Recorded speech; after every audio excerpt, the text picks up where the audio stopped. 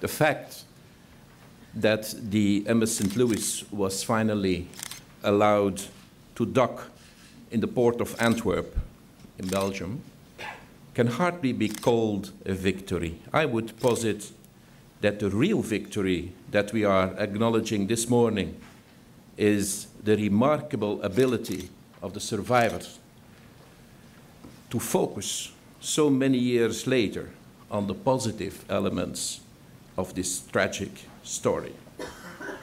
It is in this spirit that Belgium accepts, with humility, your proclamation of gratitude. I thank the survivors for this recognition, and I thank the State Department for convening us today here for today's special program of remembrance. And I fully appreciate what a difficult time this is for state, having just lost an ambassador and colleagues in Libya. Ladies and gentlemen, in hindsight, we know that the fate of the MS St. Louis was a precursor to the Holocaust. People of conscience in Belgium and all over the world affirm that we should have known better. We should have done more.